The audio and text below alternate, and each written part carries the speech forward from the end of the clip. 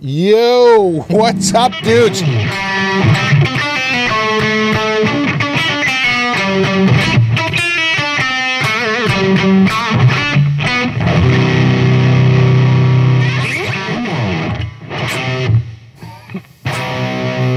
Yeah.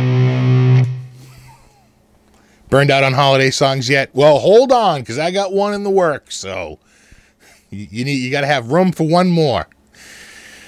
I try to do one every year, and I've been working on it, and no, it's not that song. Though that was in consideration, but it's not it. So I'm back very quickly. It's about 1:30 in the afternoon, and I'm trying to just do a quick touch and go down video for you Star Trek fans. And got the camera rolling, and I'll probably just throw this right up on YouTube. No editing, no nothing. So,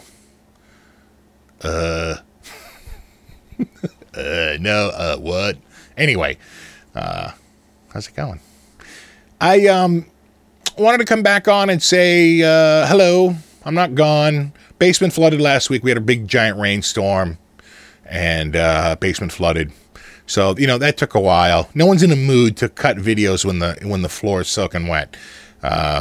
So that's over. It's all cleaned out now. That's why the dehumidifier is back out and not the heater. The heater was here for a couple of videos, but now that's gone. Dehumidifier's back. And, you know, I got it going pretty good. It's actually really dry now. So the whole place has been dried out. Nothing really gets wet because I am skilled in the art of elevation. So everything gets up off the floor. Now, if my sump pump broke, I'd be screwed. I'm the first one to admit it. It would be a colossal disaster of catastrophic proportions. And for that reason, I really, really got to get a generator. I don't know what I'm thinking. It's like, I got to get a generator. So, but I don't have one yet. My dad has one, and I know he just lives across town. I could just drive over there and get his if I absolutely had to. So that's probably kept me from buying one. But, yeah, if I ever lost power, I would be in huge trouble. I have been down here once when the whole place was flooded. I couldn't believe it. I had the sump pump off, and it was about 2 inches of water. One time we had like crazy, like 8 to 10 inches of rain. It was like this crazy amount of rain over the course of 3 days. And after the first couple of days, when we didn't get anything, I said, I think we're going to make it. I think we're going to make it. And I came down, and the water was over the first step of the stairs. What's that, a 7-inch riser, I think, in the United States, right? We have a 7-inch riser. So that's at least 7 inches, and it was probably another inch. It was like 8 inches of water. I nearly plotzed. I was like, what? I forgot to leave the sump pump on. But the sump pump was on. It just couldn't keep up. Couldn't pump out as fast as it was coming in. So I had to go to my dad, who had an above-ground swimming pool at the time. This is like 8 years ago. And he had like, this before they had moved up into my town. They lived in a town 2 towns over. And they had an above-ground swimming pool. And they had this killer submersible pump to drain the swimming pool. And that thing really cranked. And I got that. Thank God we didn't lose power, or else I would have had like 4 feet of water down here. And that's when the Ibanez got ruined, right? Remember the Ibanez, all the paint fell off? That was that. So, you know, the floods, what I really need to do is put French drains in. I'm sure I've said that many times. We've checked it out. It's like $8,000 to $10,000 to have that done. And I think the next thing we're going to do is have the cement put in the garage. We have a dirt floor in the garage. I have a 25-foot by 25-foot garage, and it's a dirt floor. And I think what we're going to do is have that made into a cement floor, concrete floor, and then redo the driveway. That's the next big project. And you know, this does flood, but it's only like once or twice a year, and nothing really gets ruined. It's more of just an annoyance than anything at this point. Like I said, if I lost power, then it would be a catastrophe. But for now, I'm okay. I've switched my camera to 1080p 60 instead of 1080p 30. YouTube now is doing the 60 frames per second. They're encouraging 60 frames a second, apparently. I don't know. But I didn't notice really a quality drop-off. It seemed to be about the same. And people say that, you know, looks a little better for motion. I don't know. I mean, for gaming channels, sure, but this channel, I don't know. But whatever, for whatever reason, people seem to want it. A couple people were like, whoa, 1080p 60, sweet. And I was like, oh, I didn't even know I did that. So, but now I'm making sure that it's on. And what else? That's about it. I'm still cutting up a few other videos. I got a new video editing machine. I went from a 2010 triple core AMD Athlon Phenom 2 with 16 gigs of RAM to an Intel i7, and that had an AMD 5760, 5780 card in it. 5870. Jeez, I even forget. But, it had a decent, low budget, probably $120, $130, AMD card for 2010, right back then. And then now I have an Intel i7, and I put like a GTX, like a 750 Ti, 760 Ti, 750 Ti, I think. And it's good. It really does crush that old AMD card, which you would suppose it would, being a 2014 card versus a 2010 card. And CUDA cores work a little bit different than OpenCL on AMD, so I think Premiere takes a little bit better advantage of it. I've seen some benchmarks where the AMD has scored better, but I think the AMD card they were using was a better card. It just happened to be a much faster card than what they were using for the CUDA core. And that's about it. So, cranking out the videos. I'm trying to get on here more and more, but you know how that goes. God. Wait, if it ain't one thing, it's another. I think I went out to Costco today, and I got 90% of my shopping done, so I think I'm good there. There might be room. I mean, I'm not promising anything, but there might be room for one more guitar this year. We'll see. I'm making no promises. Could happen. Maybe. And one other thing, someone had asked me about strings and restringing.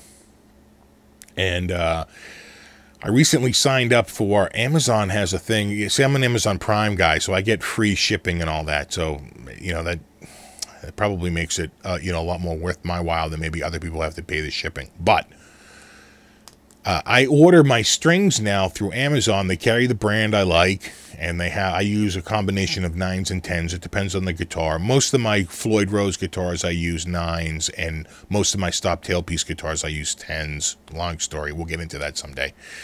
But you'll pay for that pack of strings, like I think the retail is like $3.79. Of course, if you went to like some local place, you could pay $4.50 for it. They gouge you. But $3.79 is what I see out there. But if you buy them in bulk, you can get them as low as like for a 10-pack, as low as like $25 for a 10-pack. I think I was paying like $32 for a 12-pack or something like that. It gets down to about $2.50 a pack, somewhere around there.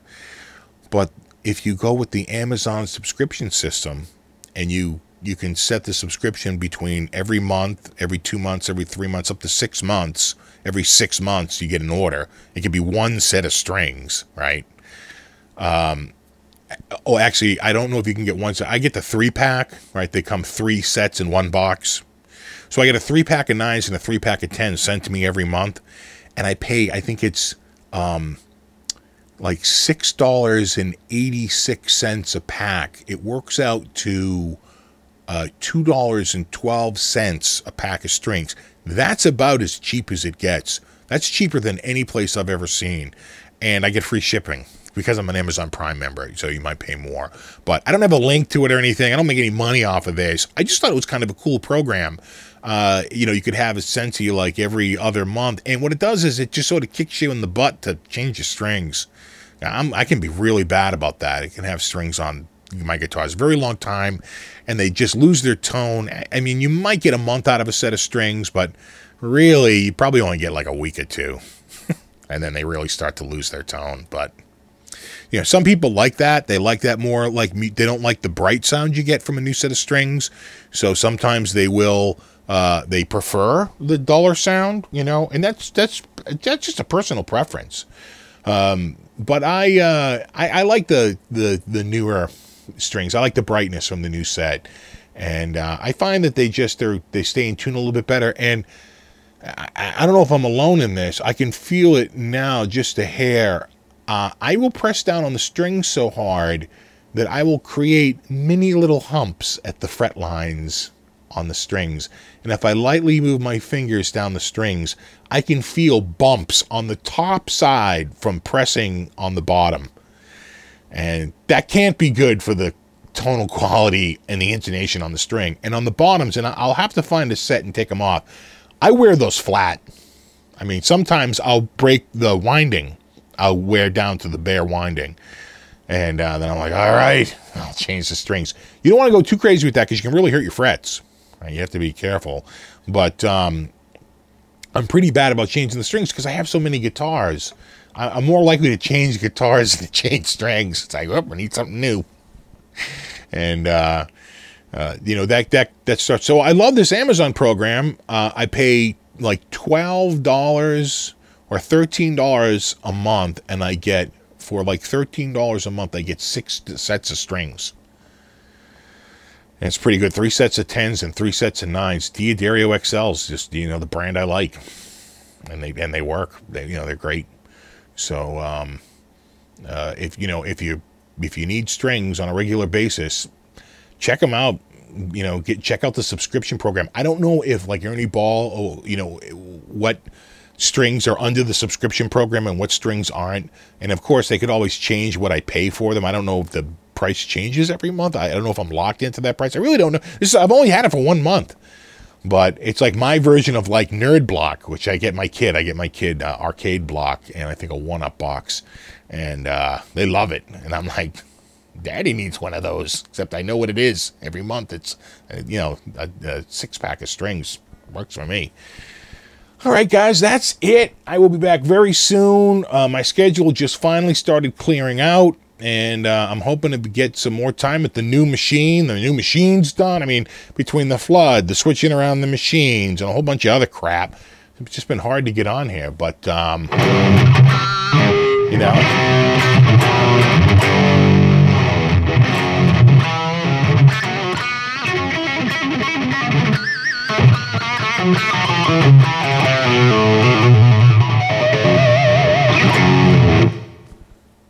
All right, guys, that's it.